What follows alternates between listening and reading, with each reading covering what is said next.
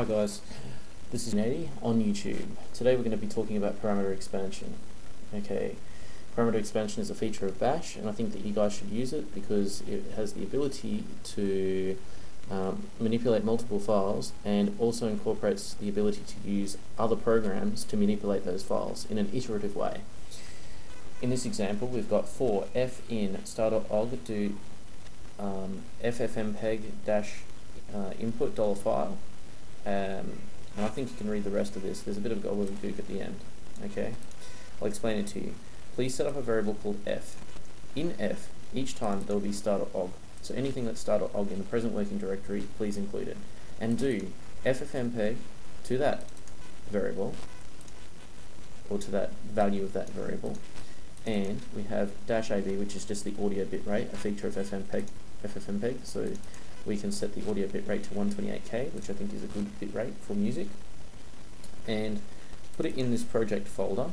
Okay, remove these percentage signs, the two of them, say remove the suffix. Okay, and this .mp3 outside the brace says please put the mp3 suffix on the end. Now you might say that that's just going to move these files from OGG into MP3, but not the case. What's in fact going to happen is FFmpeg is going to treat each of these input files intelligently and say, okay, each one has to be an MP3 file. Now, the reason why we do this, I've done this before by the way, so I've just got to replace these files as they come up.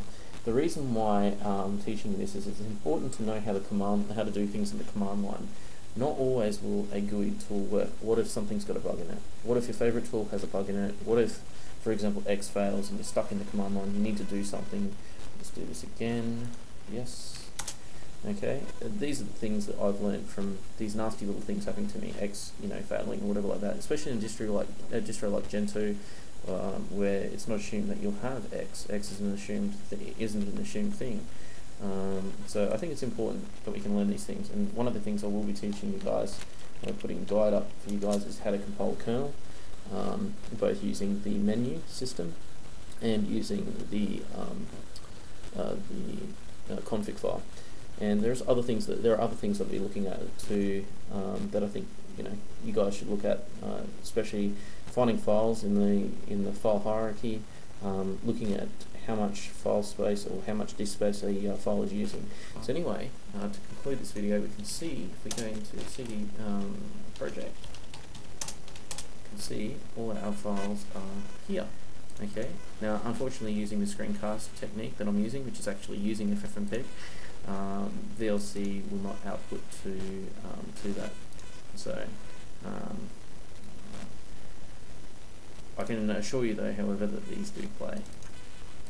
Okay guys, this has been Ubiquitous 1980, and I'm signing off for next time. Until next time. See you guys. Bye.